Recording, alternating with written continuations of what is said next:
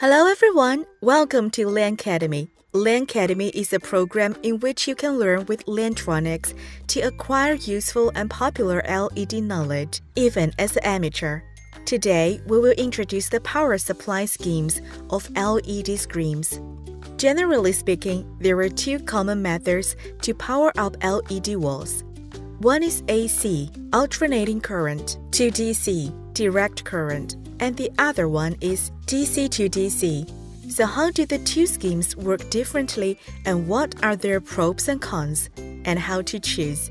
First of all, we shall have the common sense that the electronic circuits inside electronic products is driven by direct current. If we don't convert AC voltage into DC one, we will not be able to have the electronic products work normally. And that is what we often call AC to DC power supply mode.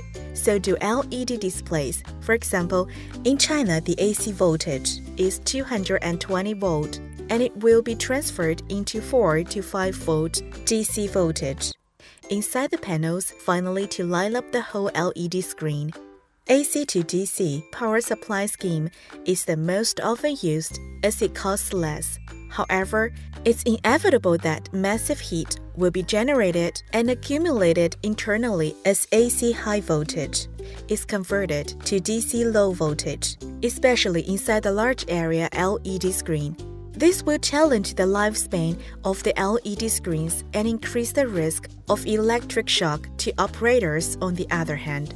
Based on the traditional power supply technology, Liantronics has pioneered DC to DC power supply scheme to solve the above problems. Simply speaking, before the AC voltage enters into the LED displays, we have set up a transfer station, a communication level power supply box out of the LED screen to lower down the voltage to 48 volt to 53.5 volt.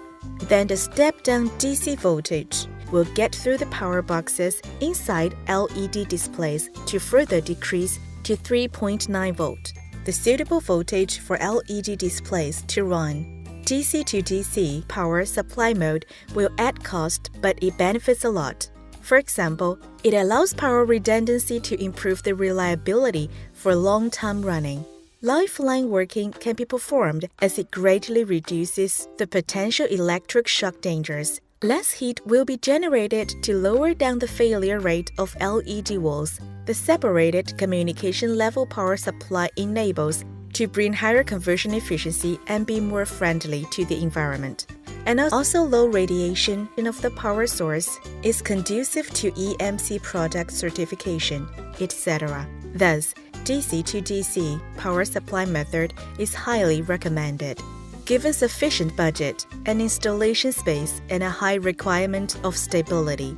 Otherwise, you can choose the traditional AC to DC one. Pretty much for this topic.